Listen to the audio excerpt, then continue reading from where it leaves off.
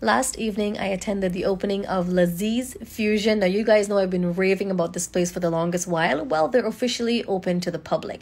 Have a look at the decor. This place is, oh my goodness, so good, so subtle, but such a beautiful fusion of cultures at the same time. And that's what you get over at Lazeez. It is really a fusion of culture. It's a beautiful cultural experience. And you will see this displayed in the decor, in the colors, in the foods, in the menu, even the chefs, because they're both Thai and Indian chefs. So you're definitely in for a treat. Try everything on the menu, guys. It's absolutely delicious. I think I've tried half the menu about now. So last night we were there. Of course, we got to get things started off with a nice little selfie video and so on and so on. But yes, the lighting, the decor, the ambience, I love it all. So everything started coming out. We had pani puri shots. For those of you who always wanted to try it, that's your chance. This was on the vegetarian side, a little bit salty, but I liked it. For those of you vegetarian options, you would like that.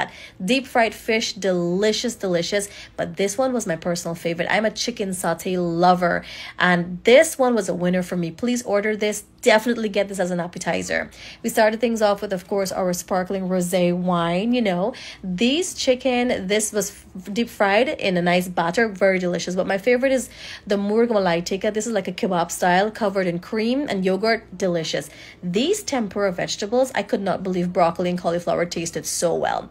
The mains started coming out. This was a beautiful chicken sort of curry with like a naan. This is so beautiful. Now the pad thai, for those of you who always wanted that authentic pad thai taste, this is available at Lazeez Fusion. I can guarantee you the shrimp pad thai is my favorite, and I've tried pad thais around the world. This was by far coming the closest to the ones I've had.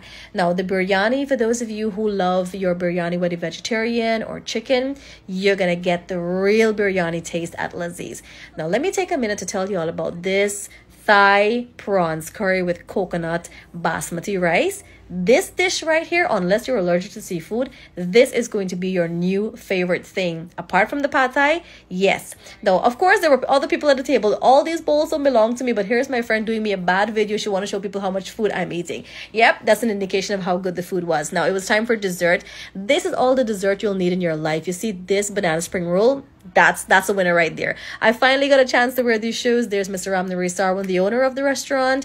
I've got a few more pictures. Then we had the president arrived. It was such a beautiful event and scenery and experience last night. You guys have to be at Lazeez Fusion. It is really something we needed in Guyana. It's a breath of fresh air. Visit soon. You will love it there.